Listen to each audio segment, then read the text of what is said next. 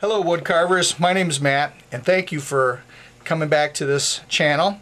This is just a little teaser video to get you, introduce you to the full-length feature that resides on our website.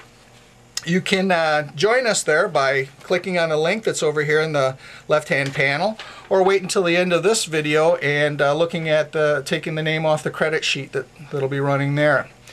In our last video, we went through the basic steps of opening up the CarveWright CNC wood carving machine box and inspecting it and taking a look at what it was all about and what it had to offer.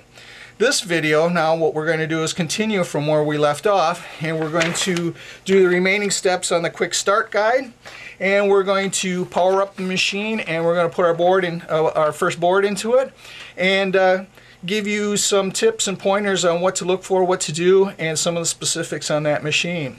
So I encourage you to visit my website. I also would like you to sign up for the free newsletter and tip sheet that comes out, and bookmark that site so that you can come back to it often. And I'd also encourage you to subscribe to this channel as well. That way when a new video comes out, you'll know it right away, and you can take advantage of that. So we'll see you in the next video, and thanks for stopping by again. Bye now.